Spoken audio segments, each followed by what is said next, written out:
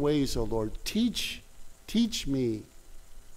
And then, simultaneously, in the gospel, a scribe, who is an educated man, is compelled to ask Jesus what he thinks. Basically, the scribe is asking Jesus to teach him. And Jesus does teach him.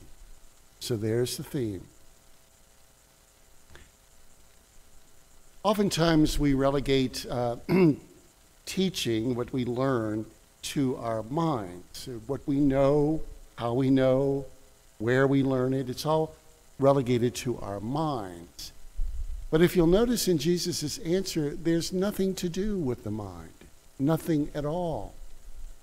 It has to do with the way that we live our lives, the way we approach life.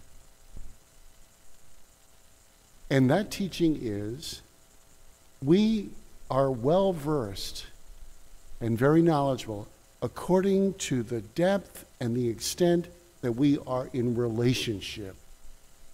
That we are in relationship to God, and that we are in good, cordial, nourishing relationship with one another.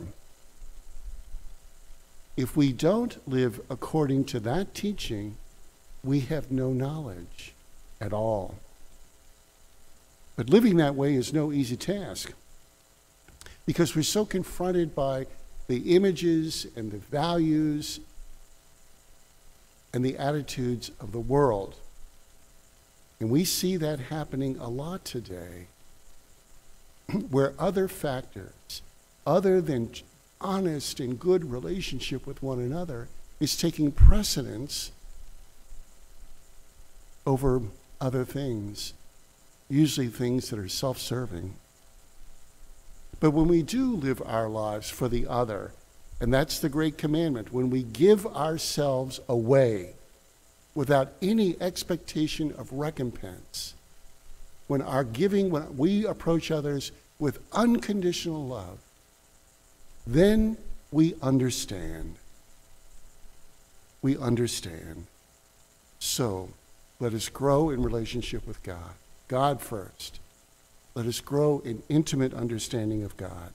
And when we do that, being for the other, giving ourselves away to the other, comes with great ease and with great wisdom and huge amounts of knowledge.